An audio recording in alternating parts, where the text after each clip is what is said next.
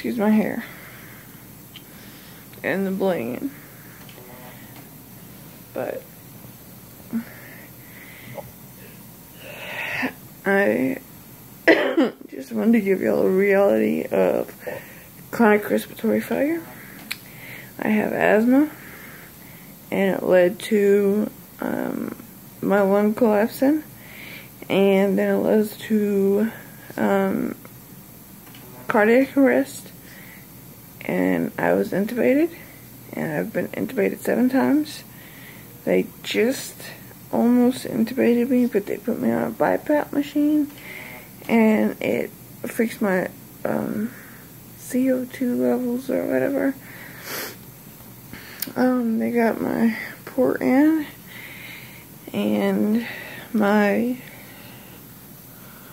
I don't know if you can see it or not, on my little machinery,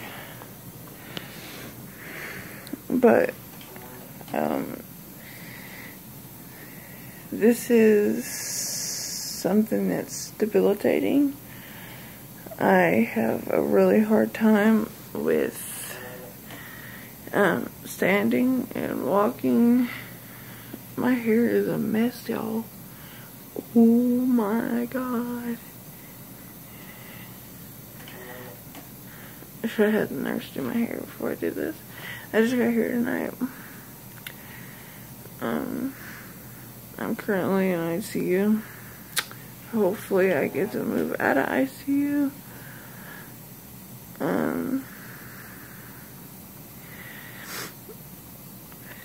So I will be walking y'all through the steps of what it's like being, if y'all are interested, what it's like being someone with a chronic respiratory problem. And it's nothing like cystic fibrosis. Cystic fibrosis to me is worse.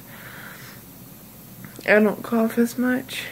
I don't have as much mucus, but I do have a lot of trouble walking from place to place because I can't breathe.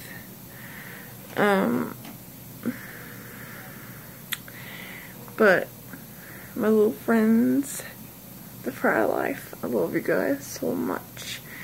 Y'all have given me so much inspiration through everything. I don't know if y'all will see this or not, but I really do appreciate the love and support from my whole Fry Life family. Like, every time I get sick, they're right there praying for me, and that means a lot to me because I need it. But I